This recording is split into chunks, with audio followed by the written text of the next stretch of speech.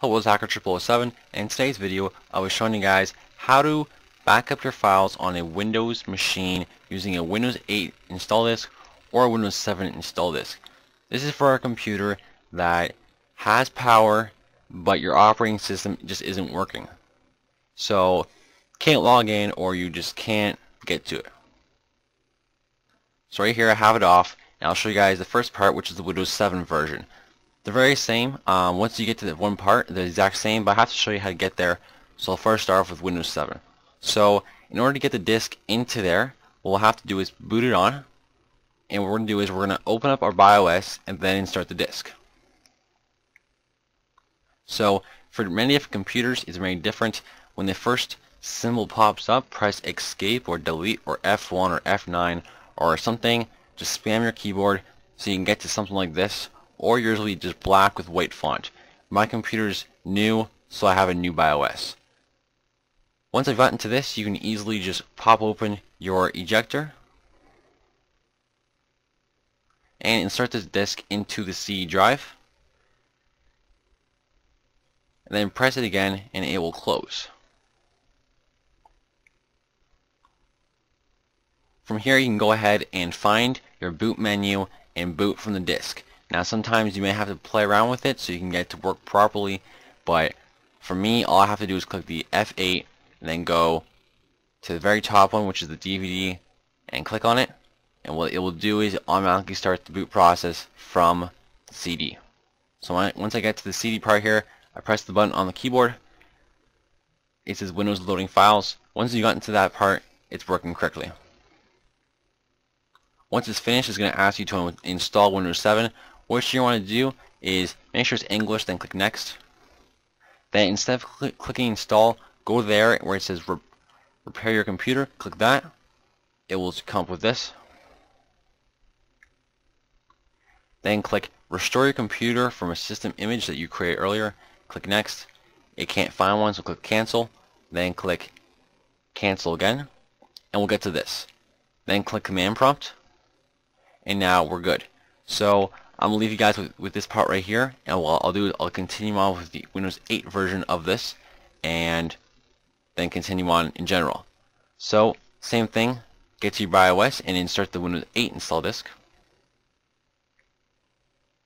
Find your boot menu and boot from the Windows 8 disk. So like I said, it's the exact same process. Once you get to the command prompt, both versions are the exact same. That's why I'll be doing it right from the Windows 8 one. Now, like I said earlier, guys, this is for a computer that can boot still, so it can still turn on, but doesn't boot to your operating system. So once you get to the home screen here, click Next, then click Repair your computer, and then unlike Windows 7, you want to click Troubleshoot, Advanced Options, and then click Command Prompt. Once you got into Command Prompt on either the Windows 7 or the Windows 8, process is the same. So what you want to do now is right in the there, type in Notepad and click Enter. Once you click that, Notepad will literally pop up. Next thing you want to do is have a flash drive, external hard drive, or anything like that. The bigger the hard drive, the better. For this tutorial, I'll be using a 4 GB flash drive.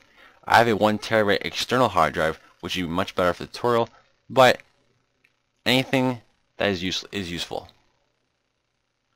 The more gigs you have, the more stuff you can back up. Now guys, you can't back up your whole computer here, but you can back up pictures, anything important.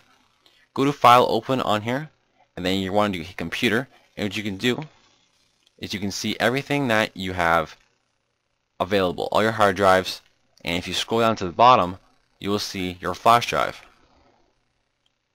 It should be there. Now what you can do is go through and back up the files that you want. So go to your C drive or whatever your Windows is installed by simply clicking on it once or double clicking it. And what you can do is you scroll down to your users folder, then scroll down to wherever folder yours is named, and these are all your files. So you're only going to see folders. Now in order to see all of it, go to File to Type and click All Files. Now you can see every single file on your computer. So here's some pictures for my project. Let's say I want to back it up. I right click it and click Copy.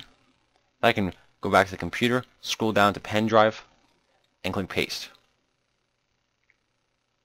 Now it may not come up right away because it isn't React Live, so you can double click on it again, and you can see I have pasted it there and backed it up.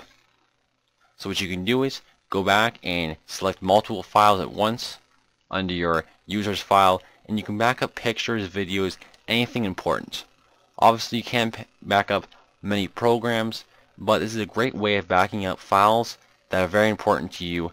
After this, obviously you can go ahead and do a clean install of Windows and then bring these files back on from your flash drive. Anyways guys, hope this was a useful tutorial to you guys. If it was, thumbs up, and leave a comment below if you have any questions, comments, or concerns. And besides that guys, hope you enjoyed the video, and I'll see you in the next one. This is Hacker 007, and I'm signing off.